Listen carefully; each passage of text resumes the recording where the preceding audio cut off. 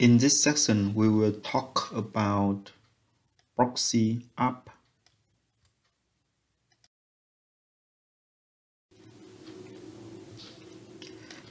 Let's analyze this network diagram. As you can see in this diagram, there's a computer A in the network 24.24.24/24, and in this network it has the router A, and from the router A it can reach to the network 24.24.20/24 where the computer B is reside. However, there's a special thing here is in the computer A, it configured with the empty default gateway.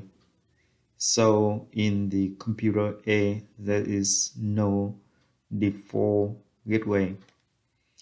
So let's see how the computer A can send the package to the computer B. First of all, as you can see in the ARP table of the computer A, it is empty. So in order to send the package to computer B, the computer A have to send the ARP request,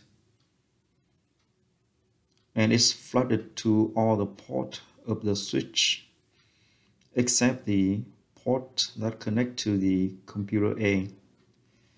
And the router A listen to the ARP request package, and it knows that it can reach to the computer B. So first of all, it will update its ARP table,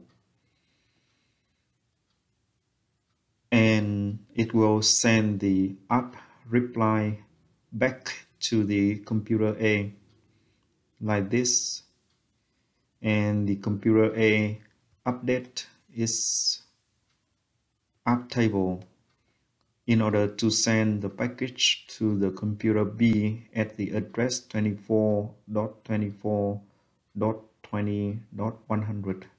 It have to forward the frame to the MAC address of the router A, which is aaa.111.ccc. So after it's updated the ARP table, the computer A will send the package to the computer B like this. So that is how the proxy ARP works.